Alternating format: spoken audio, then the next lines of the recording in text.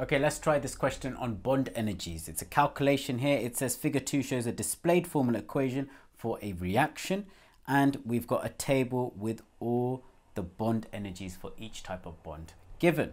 And it says to calculate the overall energy change.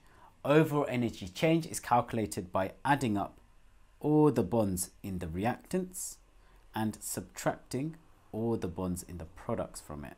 So let's try that out. Remember, if you keep your calculation and you're working out organized, these types of questions can be quite straightforward. So let's start off with the reactants here. On the left hand side, the first type of bond we have are N to H bonds, which are 391 kilojoules per mole. Let's count how many we have here. We've got 1, 2, 3.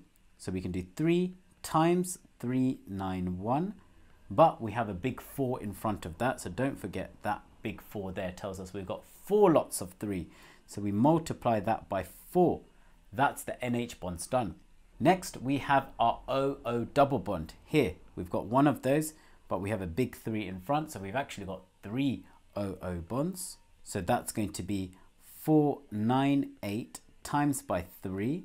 And we're going to add that on to what we got for the NHs. And putting that into a calculator gives you an answer of 6186 kilojoules per mole. That's the reactants done. We need to do the same for products now. So first thing we've got in products are the NN bonds, the N triple bond N.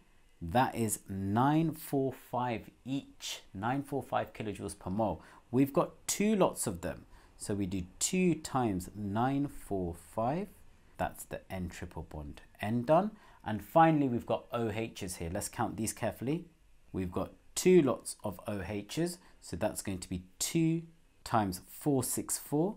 But we have a big 6 in front, so we need to multiply that whole thing by 6.